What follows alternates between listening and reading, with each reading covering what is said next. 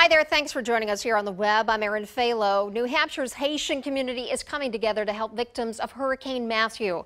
Many members are still waiting to hear from their loved ones in storm-ravaged Haiti. The full extent of the damage isn't yet clear due to the poor communication, blocked roads, and washed-out bridges. First Haitian Baptist Church in Manchester is holding a fundraiser for the hurricane victims this Saturday. They're asking people to donate clothing, food, and money. And you can find more information by visiting our website, WMUR.com. A Massachusetts man is now facing charges in connection with a deadly crash in New Durham. A grand jury indicted 22-year-old Christopher Riley on 2 counts of negligent homicide.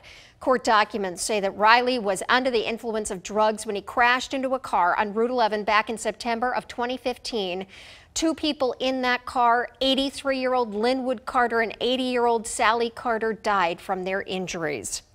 Investigators now say a deadly fire in Seabrook earlier this week was caused by the improper disposal of smoking materials. And the state fire marshal's office says that 63-year-old George Wynn died from smoke inhalation. His body was found inside his first-floor apartment on Lafayette Road early Monday morning. A Manchester woman could face up to life in prison after admitting to selling fentanyl and heroin. 25-year-old Jeanette Hardy was arrested last year after she suffered a gunshot wound to her hand.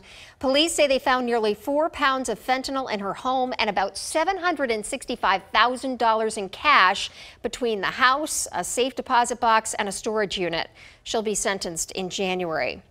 The Goffstown Police Department announced just this morning that its officers will now be wearing body cameras. The department says that people will be notified about the cameras whenever possible during police interactions. The officers will be wearing the body cams by the end of the week. And that's it for your morning webcast. Thanks for joining us. We'll have more news on the air for you today at noon.